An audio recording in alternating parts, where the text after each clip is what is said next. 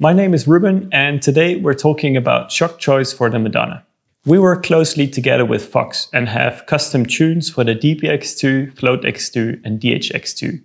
The first two being air options and the DHX2 being a coil option. Now, generally speaking, an air shock has the advantage that you can make small changes by releasing a little bit of air or adding a little bit of air. But you also have a great tool in using volume spaces, which changes the progression of the shock. This is maybe something that you won't use after one or two rides, but it is a great tool once you get to know your bike very well. The main advantage of the coil option, the DHX2, is that the small bump sensitivity combined with the ball bearings on both shock ends are on a different level. On the air side of the shocks, we've got two options, the DPX2 and the Float X2.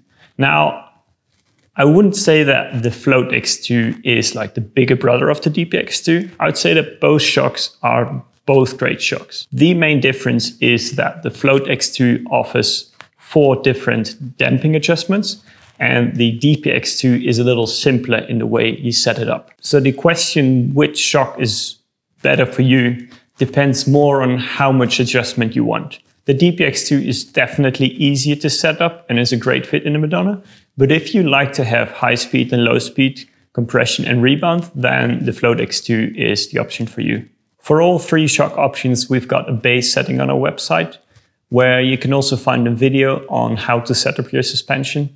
And if you then still have questions, or if you own your Madonna for a while and there's something you want to change about your suspension, feel free to send us a message.